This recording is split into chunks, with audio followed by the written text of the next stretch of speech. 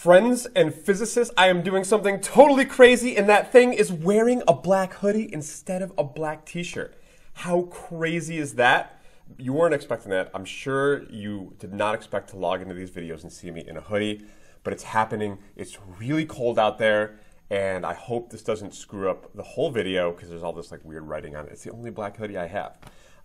Anyways, this week we are studying magnetic fields. We are switching gears a little bit from electricity.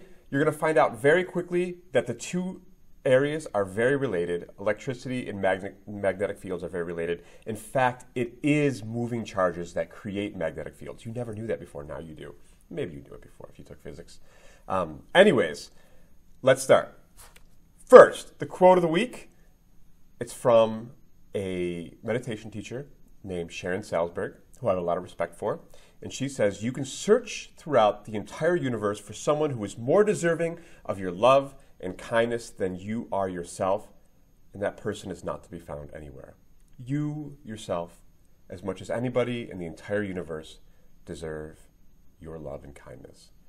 And sometimes I wonder what the world would look like if we were all a little bit kinder to ourselves. Because something tells me that if we were kinder to ourselves, we'd probably be a lot kinder to each other as well. And I'll leave it at that. Why do we care? So a second ago, I said that it is actually moving charges that create magnetic fields. And we live in a world filled with all these moving charges, right? We have these power lines above us with very high currents moving through them. And if those currents actually do create magnetic fields, are we bathing ourselves in dangerous magnetic fields just by being in this electrified world? We will explore that question later in this chapter, and by the end of it, you will actually know whether or not it's dangerous, and you will know whether it's stronger than the magnetic field actually created by the Earth itself, and we'll get there. So, how was magnetism even discovered? All right, well, it happened like most discoveries on Earth because of pure serendipity. So magnetic phenomena were first observed at least 2,500 years ago in fragments of iron ore found near the ancient city of Magnesia. Do you guys see something there? Possible reason why magnets are called magnets. It's now called Manisa, and it's in Western Turkey. And so obviously folks started playing with these so-called magnets from Magnesia. Can you imagine how cool it must have been to discover the first magnet, right? You have basically a rock that you find out has certain effects on other materials, like, for example, like other metals, like a floating needle, for example. It had to seem like magic, all right? And I haven't checked this out yet, but I wonder if the word magic is related to the word magnetism. And I would love if anyone would love to explore that question and send me an email if they have a good answer.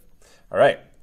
I want to begin by talking about the one magnetic field that you should all know because it is constantly around us all the time. And if this magnetic field did not exist, it's very likely you would not have existed. And that is the Earth's magnetic field. Why is it so important? Okay, so let's start here. We have a planet Earth, right? And on that planet Earth, we have this, what we call the North Pole and the South Pole. Those are the geographic north and south, right? But the entire Earth behaves as though there is a magnet inside of it, like a bar magnet inside of it, right? With a south end here and a north end here. So there is this very peculiar reality that the geographic North Pole of the Earth is actually the magnetic South Pole, all right? And so when your compass actually points to north, it's actually pointing to the magnetic south, which is kind of interesting.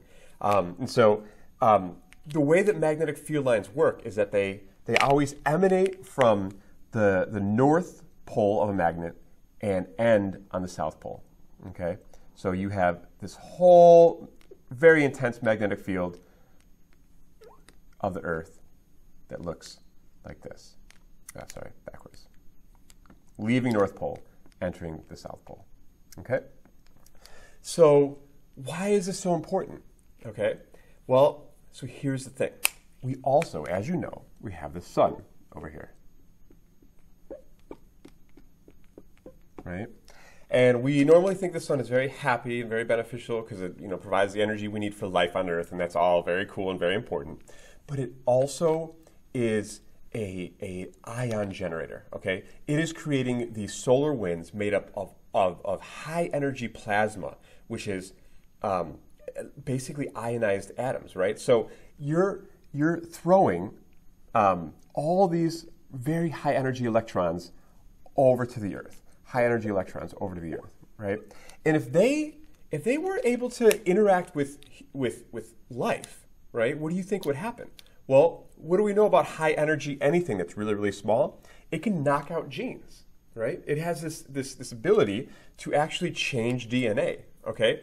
But what does the magnetic field do? Well, it turns out that when a charged particle sees a magnetic field line, it's like roller coaster time, okay? It is like straight up amusement park situation where it goes over there and it's like, oh, I see this magnetic field line. Suddenly, I want to do a loop, de loop, de loop, de loop, de loop, de loop, de loop, de loop around it, all right? That's one of the first things you need to know about magnetic fields is that when charges move through them, they want to move in circles. And we're going to find out more why that is in a second, okay? But it's kind of this wild thing that instead of these electrons coming in and messing with genes of any kind of life, whether it's animal life or human life or whatever, right? They kind of get stuck in these field lines and they start whipping around in little circles, and it basically takes the wind out of their sails, and they can't come in and be all high energy and knock out genes from life on Earth. All right. Now, this has another really interesting byproduct, okay?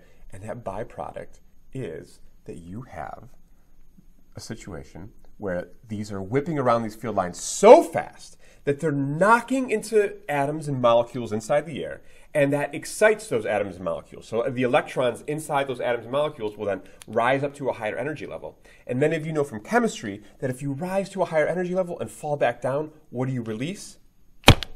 Well, you release little photons, right? Little high energy photons. And what are photons? They're just light, right?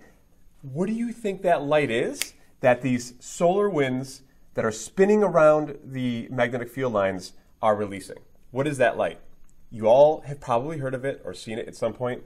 It's the auroras, the aurora borealis. So when we see these beautiful pictures of green and blue and like turquoise lights that happen in northern regions much more often, the reason why that's happening is because of this excitation that these electrons whipping around these magnetic field lines, striking molecules, releasing light. That light is the beautiful auroras that we see. Why does it happen more at the northern hemisphere? Well, because just like with electric fields, magnetic fields are stronger where they're packed together, okay? So at the pole of the Earth, these magnetic field lines are all like kind of converging into one point. So that means much stronger magnetic field lines. That means much stronger effect that it's having on these electrons, which means much stronger auroras effects. Pretty cool. So yeah, I wish we could take a field trip where we all go and check out the auroras now so you can see this happening in real life. And needless to say, it's also, this Earth's magnetic field is not only life-saving in the way that it protects us from the solar radiation, but it's also life-saving in the sense that it has allowed humans to navigate for literally thousands of years, right? As soon as we discovered these magnets, we were able to make little compasses that allowed us to navigate and locate ourselves throughout the Earth.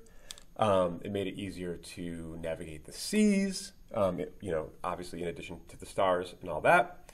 And life became a little bit easier. In fact, you could say this is one of the first real technologies that allowed humans to grow and expand. So that's pretty cool.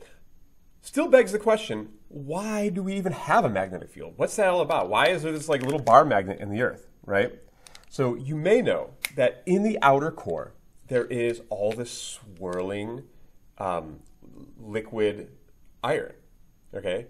And iron has, obviously, a whole bunch of electrons in it, Okay? Now, what causes magnetic fields? Moving charges. So this is something that still isn't fully understood.